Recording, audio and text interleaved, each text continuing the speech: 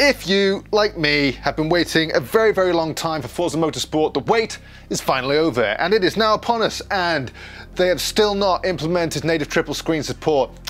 Well done, Turn 10. However, we're going to look at how to set up triples as best we can within the constraints of the system. We'll look at how to set triple monitors if you haven't done already, how to calculate your field of view correctly for other simulators, and more importantly, how to get Forza Motorsport working as well as it can, optimizing the field of view and the other settings within the game to get it looking as best as it can with your triple monitor setup. Sit back, buckle up, we're going for a ride.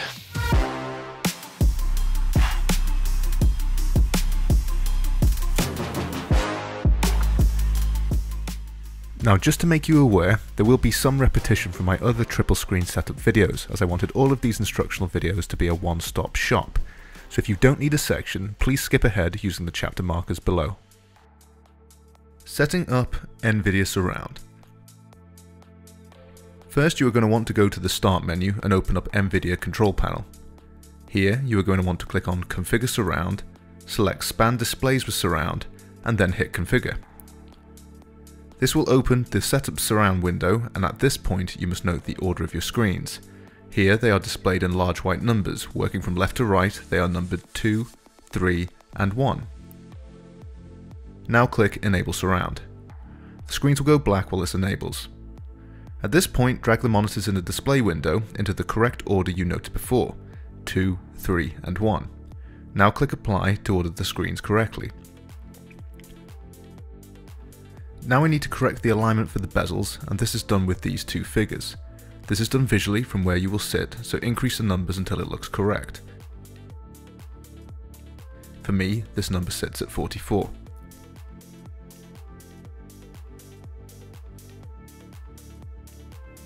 Once this is set, click Apply again. The screen will once again go black as this sets. Now go to the Resolution menu and select Bezel Corrected Resolution. Make a note of this now. Once selected, click Apply again, and then Surround with Bezel Correct Resolution will be enabled.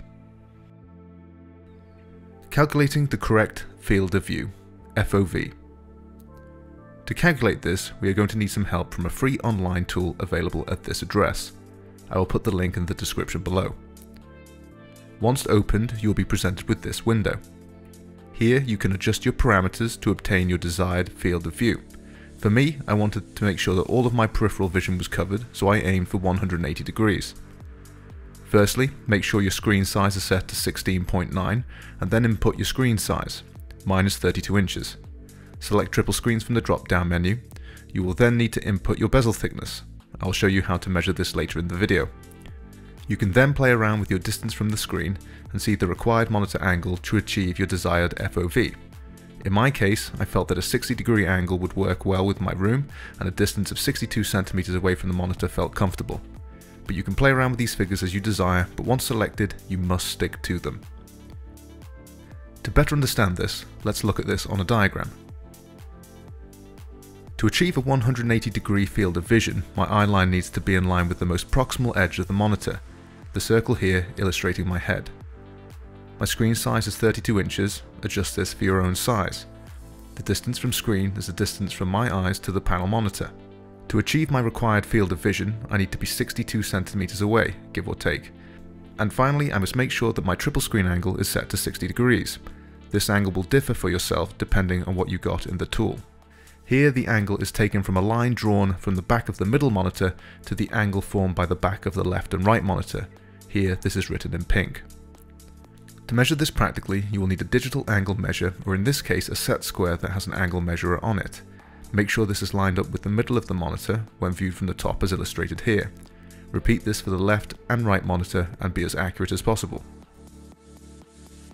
How to measure your monitors.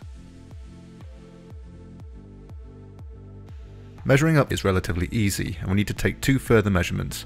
Firstly, we need to measure the monitor's total width. Finally, you want to measure your bezel's width. This is the distance from the outermost portion of the monitor to the start of the image on your monitor. Here, mine measured 0.7 centimeters. How to optimize Forza Motorsport for triple monitors. Once you've booted up Forza Motorsport, I recommend setting up a test drive so you can fiddle with the camera settings to your heart's content. From here, I want you to hit Escape, which will send you to the pause menu. From here, I want you to hit Settings. The first thing we need to do is make sure that our screen resolution is set correctly, so head to the Basic Video tab at the top. Here, as you can see, my bezel corrected resolution has been inputted correctly, this case 7768 by 1440, and I recommend setting full screen to on. Once that's all set up, hit Apply, and then head to the Gameplay and HUD tab. Now the camera settings are buried all the way at the bottom here, so scroll down, and then we'll be met by the camera menu.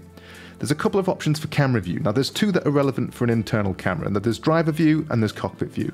The cockpit view includes the steering wheel, which for me breaks the immersion. The driver view removes that. It's also a little bit easier to set up the FOV correctly, so I recommend using driver. Now I'm going to present you with two options, and I want to hear what you think in the comments below. If you want to maximize the screen real estate and have the most information, the best compromise is 40. Okay, so if we take the slider and drag this all the way up to 40, you should see that, as you can see a little bit of the rear view mirror, you can see the left wing mirror, and you can also see the right wing mirror. However, it's a little bit sat back, and it's just, you don't get the best sense of speed. If you want the most accurate FOV you can within the game, my recommendation would be dragging that bar all the way down to 25, and as you can see, things are a little bit closer, but it's a little bit more true to life, and you get a slightly less of that warping effect on the sides in both your left and your right monitor.